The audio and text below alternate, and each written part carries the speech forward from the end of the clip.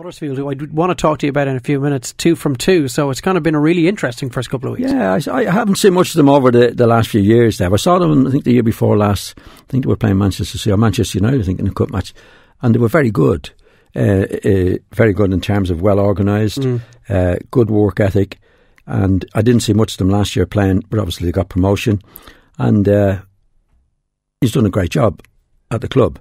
I mean, Huddersfield are very great traditional club. Would they have been the kingpins, maybe isn't the right word, but the biggest club in Yorkshire when you arrived at Leeds? No. Despite the fact that both clubs were in Division 2 at the time? Both teams were in Division 2, but they had been a great club. They had a history. Leeds had no history. And there was a very close local rivalry there. And I think what happened with the Huddersfield, they hated Leeds United. They saw us as upstarts, because they had the tradition behind them. I mean, now going back a long time, they won 3 in a row in the 20s, and they'd like Bill Shankly, Dennis Law. Yeah, well, they didn't. They were in the second division then, but they had a great history. Huddersfield, and my time now as a kid, going up in the late 40s, early 50s, they used to finish third, fourth in the league. They were the big team in Yorkshire. Well, along with Sheffield Wednesday was a big team, but Leeds were nothing. Leeds were up in the first division maybe for 2 seasons, mostly down in the second division. So there was great rivalry when we played Huddersfield, because we were the upstarts and we were actually doing well. So there was huge rivalry between. But they had the history behind them, there's no doubt.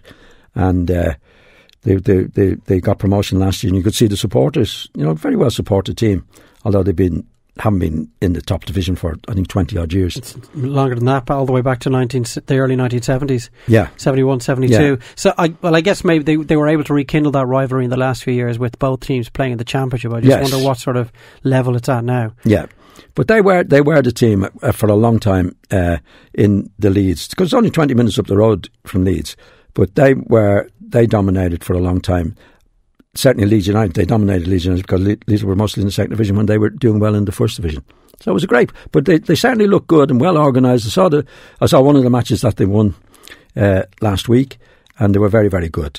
Against Newcastle? Against Newcastle. Yeah, well, Newcastle a bit of a shambles, unfortunately, because a lot of trouble there, as we can see with Benitez. He's not getting the players he wanted, and all the various things he was promised that he says didn't get. And I think Newcastle will be in trouble this year. To start with 6 points from your first 2 games, it doesn't necessarily mean you're going to be staying up. Obviously, Hull won their first couple of games last season, and ultimately they didn't stay up. But you couldn't ask for a better beginning when you're trying to get players who have been successful in the Championship, but maybe might not believe in their own minds that they're good enough to play at that level. No, there's nothing better than winning, Dave, as we know, and it gets them 6 points. We've seen other teams, as you say, come up and they go 6-7 matches and haven't got 6 points. So it gives them a good start. And everybody's at that club and that level is looking for the 40 points, And to get the 40 points, he couldn't have got a better start. And that's all you can go on.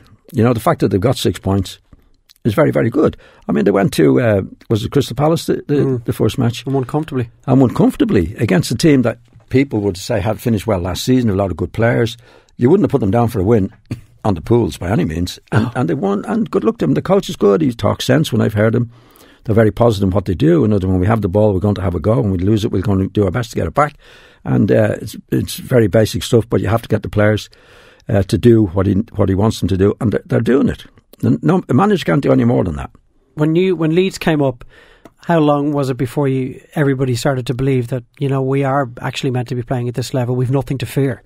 Well, I think when you come up as a second, now I remember coming up with Leeds second division, but first of all, there's a fear factor in it, which is very good for you. You can't be too big-headed. You can't be saying we did it last year. It's your first season. And luckily enough, we had a very, very good group of players, and we got a great start. Great start. And if you go back on Leeds, say, in the first year, we finished runners-up to Manchester United. We were beaten by Liverpool in the cup final. So it was an unbelievable start for a team that was just promoted. And in fact, it was the first time a team had got, I think it was 60 points or more, that didn't win the league. So we challenged Manchester United. Actually, we knocked Manchester United out of the semi-final of the Cup that year.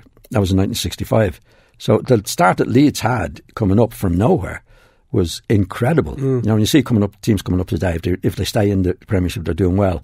Some of them do a bit better, but that's the main goal. You're used to winning, though, aren't you? Well, we were the same. We thought, oh God, this is really hard stuff. We're up there to survive, and that's a help. Like, you can get the second season blues with teams who promoted because they think they've done well. We didn't do well in the second year in the first division as we did in the first, because you lose that fear factor a bit. We're not scared of these teams. We can compete with them, but the fear factor is great, I think, in the first season if the teams are good enough. But there's no surprise package either in the second season. People have had plenty of time to figure you out. Yeah, well, I think it's more the mentality of the players than the opposition. You lose the fear factor, because you say, well, we played in the first division last year. I'm talking about Leeds United and our players, and it's not a conscious thing. You don't talk about losing it, but it's just normal that if you go up to the first division, Manchester United, Arsenal, all these top teams, we're playing against these teams. Fear factor is great. Second division, say, well, we don't fear them as much because we did that last season. So you lose that. You lose that little bit that makes a huge difference to it. Were you the kind of a player that would hit the ground running in the first couple of weeks of the season, or would it take you a little bit of time to feel your way into the new campaign? No, you could go. No, I think if you do your pre-season training, that's what that's for. You play a certain amount of matches in the pre-season, so you should be ready for when the first match comes along. I always enjoyed the first match. It was new. The pitches were good. Don't forget, the pitches weren't always good in those days. So the pitches used to be good from the start of the season up to, say, late September or October when the rains came, and then there was no drainage on the grounds and the pitches got heavy. You had to put up with that. But the first season was a joy to play in because the pitches were good. But I never felt with any team that I played, and none of the players, and myself included, that you had to get into it like 3 or 4 matches. You had to get into it straight away. But you'd had you'd had about 4 or 5 pre-season friendly matches. That's what they were for. And then you were into the real stuff, so you had to be ready for it. So there was no holding back in the pre-season friendlies? You guys were just no, you had to. Well, funny enough, with Don Reevy, look, we stayed, you could do it then. We played local matches. You hear the lads complain now they're going to America, South America, there's travelling and all that. That's not good preparation. It's actually bad preparation. And we used to play, say, Bradford, local teams you'd be expected to beat, and nothing at stake. It was a fitness thing. The lads would get stuck into you, there was tough matches. But you were staying local, there was no travelling, there was no money involved in it, like Man U and have to go to where China and all the various places. The top Jose Mourinho was bemoaning last season. Well, he's right. That's not good preparation.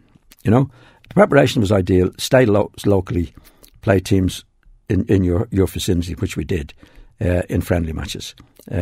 So then you were ready for the start of the season.